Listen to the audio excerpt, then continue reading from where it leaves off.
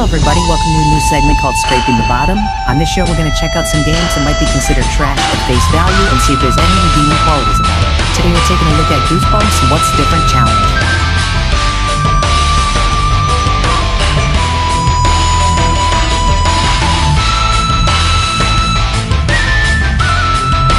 What's Different Challenge is part of the Family DVD Games Game Pack series that was given out in Wendy's Kids Meals in 2006.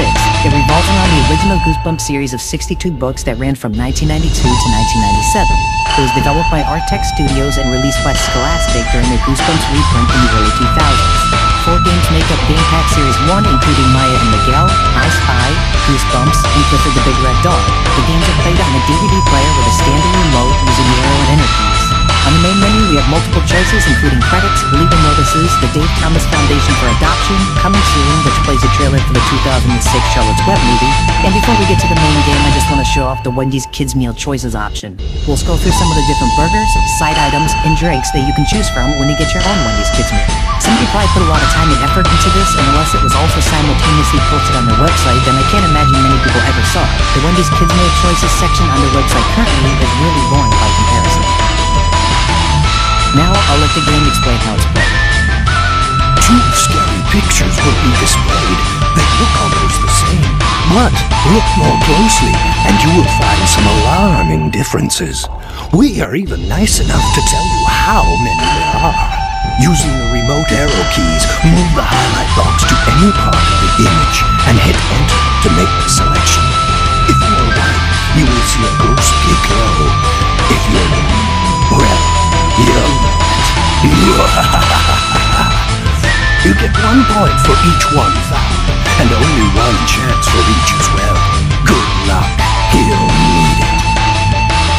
What's Different Challenge gives you 6 attempts to find 6 differences between the 2 pictures. Being right, wrong, or not making a choice in 10 seconds will all cost the player an attempt. So essentially, to ever fully solve a picture, you can't make any mistakes. There are 4 modes of play, including single player, which has 1 person playing through 3 random puzzles, 2 player, which has 2 people playing through 3 random puzzles and taking turns finding the differences on the same one.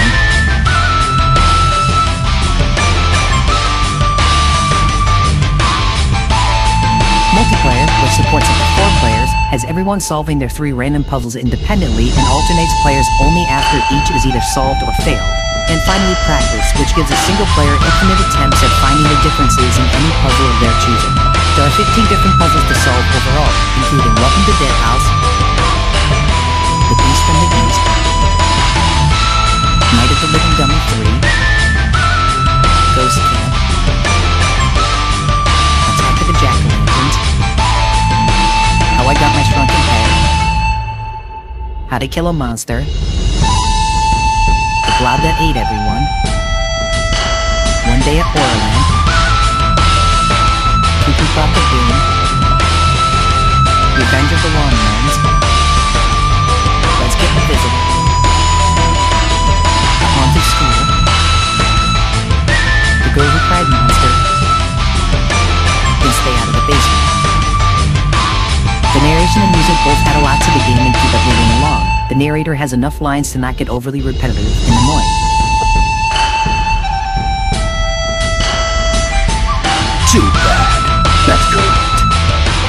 1 last try. So the question is whether Goosebumps What's Different Challenge is a good game or trash.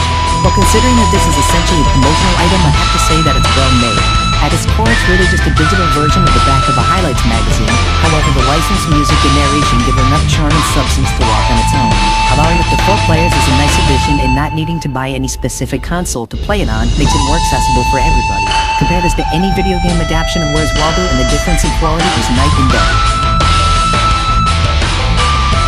What's Different Challenge can be enjoyed by adults and kids alike. Don't immediately write it off as being grade school level, because it will become quite difficult to constantly find differences every 10 seconds on multiple random puzzles without flat-out memorizing. The loading times might begin to get on your nerves the more you play, but they're not unforgivably bad, and it's to be expected when playing a game in this type of format. The game can be completed in around 5 minutes for single player and around 15 for 4 player. Have this at a nostalgia-based Halloween party, and I'm sure that it'll get some attention, and if not, you can always just turn in a new drink. Better luck next time.